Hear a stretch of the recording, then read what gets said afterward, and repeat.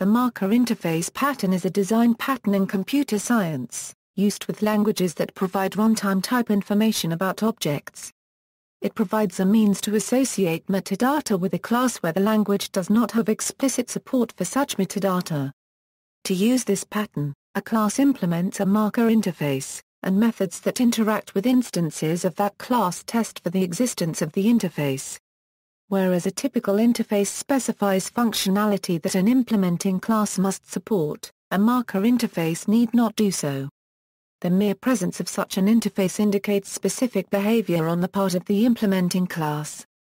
Hybrid interfaces, which both act as markers and specify required methods, are possible but may prove confusing if improperly used. An example of the application of marker interfaces from the Java programming language is the serializable interface.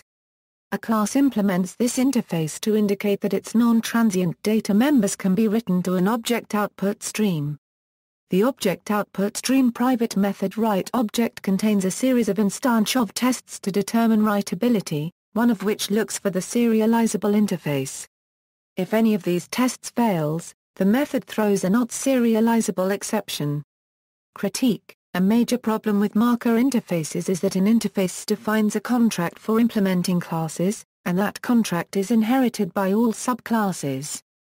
This means that you cannot unimplement a marker. In the example given, if you create a subclass that you do not want to serialize, you must resort to explicitly throwing not serializable exception. Another solution is for the language to support metadata directly. Both the .NET framework and Java provide support for such metadata. In .NET, they are called custom attributes, in Java they are called annotations. Despite the different name, they are conceptually the same thing. They can be defined on classes, member variables, methods, and method parameters and may be accessed using reflection. In Python, the term marker interface is common in XOP and Plone. Interfaces are declared as metadata and subclasses can use implements only to declare they do not implement everything from their superclasses.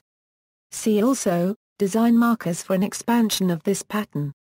Joshua Block, Effective Java, Item 37, use marker interfaces to define types, page 179. References